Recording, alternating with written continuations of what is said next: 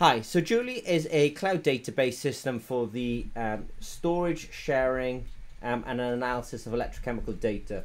So at Djuli, at ZP, we upload our data.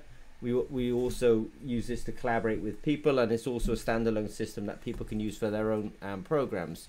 So what I'm going to show you here is that we have excuse me, data up in the system. We have some raw data here. Djuli is then able to extract information from that raw data by doing statistical analysis on it, and so you can very quickly get some value.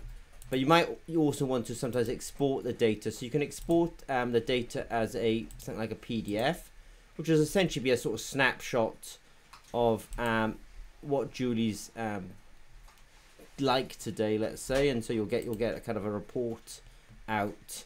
Whoops a daisy, I've opened the wrong one there. Get a report out that looks like this. It's basically a PDF, and it will give you what the raw data is looking like, the statistical analysis, like that. Now what you can also do then is you can also export it as a Excel spreadsheet as well. So you can also export it as a here, so that will export here. Now what that will do is it will give you something that's much more, let's say, interactable. You can probably bring this sort of data into another database if you so wish. So we get several sheets, and the statistical analysis that Djuli's done is being extracted into these sheets. So that's one way of extracting information from Djuli. And we can also download the raw data here. So if I download this, what it's now doing is it's bringing down all the data to my computer. So this is the native files.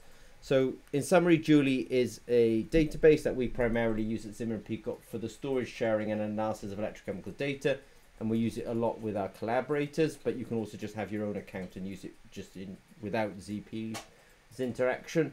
But it also shows you that actually you can extract information and the raw data from the database as well. So if you have any questions, please reach out to us at Zimmer & Peacock. Okay, thanks very much.